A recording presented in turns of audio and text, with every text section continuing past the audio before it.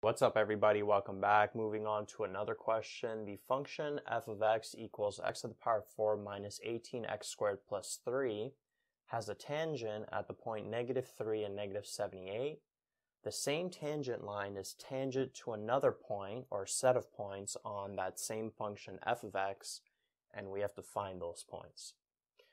So what's going on here, to give you a brief little visual, is let's say this function looks something like this. It doesn't, but let's say that it does. And let's say that at this point here is -3 and -78, and it has some kind of tangent like that. Well, what they're saying is that there's another point or multiple points on the function where that same tangent line is going to be tangent to another point. Let's say this point is just x and y. And we have to find that other point. There might actually be multiple points, but let's say there's just one for now. We have to find that other point where that same tangent line is going to be tangent at that other point as well, if we extend the tangent line at -3 and -78.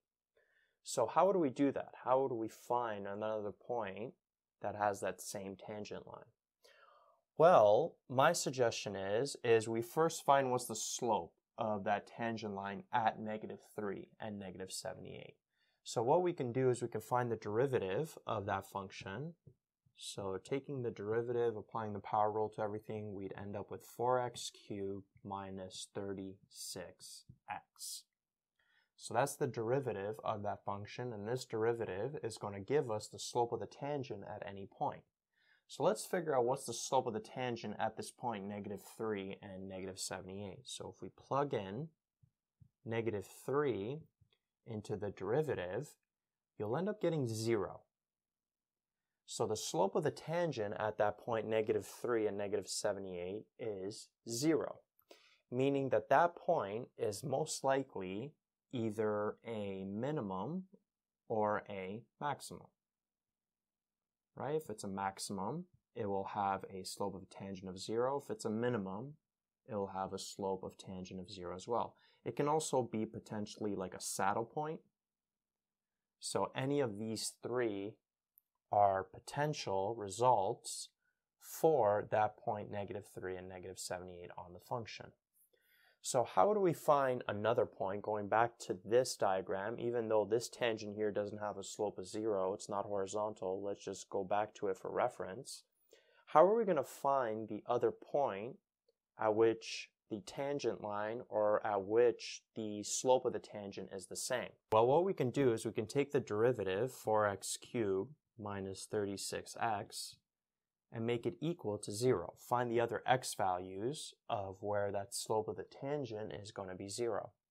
And notice we can factor out a 4x from these two terms, and we'll be left with x squared minus 9.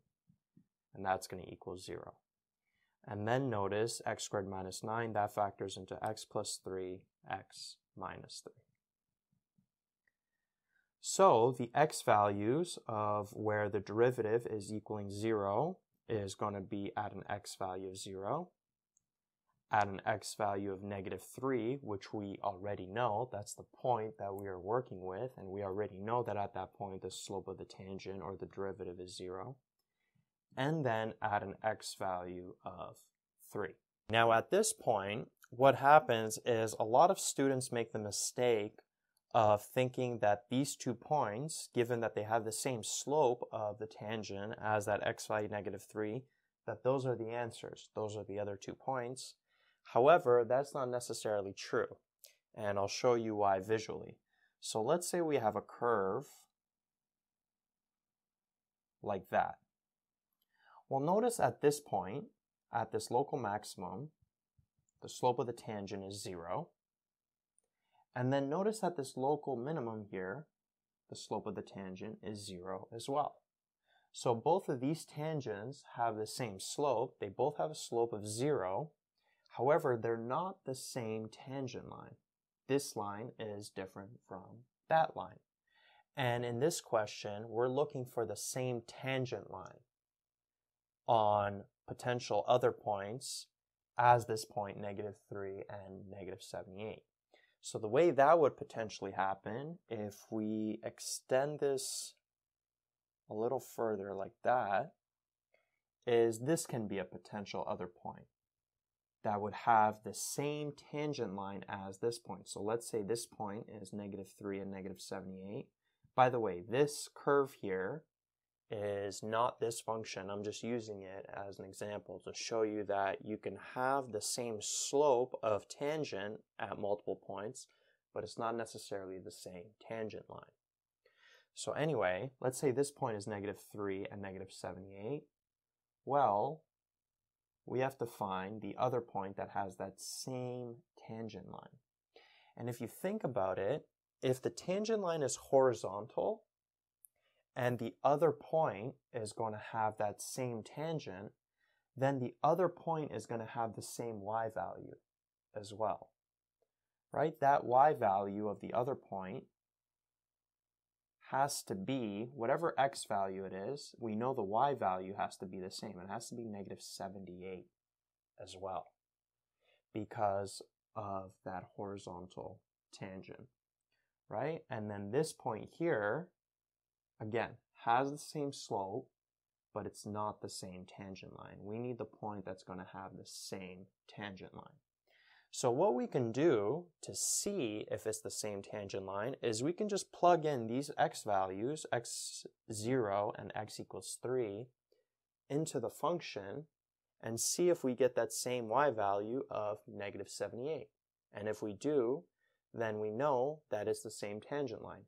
It has the same slope and it has the same y value because it's a horizontal line. So starting off with 0, if we plug in 0 into this function, we would get a y value of 3. So we know that this point here is not going to have that same tangent line. What about this x value of 3? Well, if we plug in 3 into the function, we would get that same y value of -78. So we know that the answer to this question is 3 and -78. That is the other point that has the same tangent line as the point -3 and -78 does. And the way that this function actually looks like is this right here. Thought I would draw the actual diagram since we've been drawing graphs that haven't been accurate. But even though we've been drawing those graphs that haven't been accurate, you're not always going to be able to plot the function right away. So sometimes you're going to have to make diagrams that aren't accurate, but as long as you know what you're doing, as long as you know what's going on, you can use those other diagrams to help you, to guide you. But this is the way the function actually looks like. So notice that at the point 0 and 3, there's a tangent with a slope of 0. We figured that out over here, right? And x value of 0 is one of the x values that make the derivative equal to 0. And then these 2 points, -3 and -78, the point we were given, and 3 and -78, both have a slope of tangent of 0. And not only that, it's the same tangent line. And that's what they were asking us for.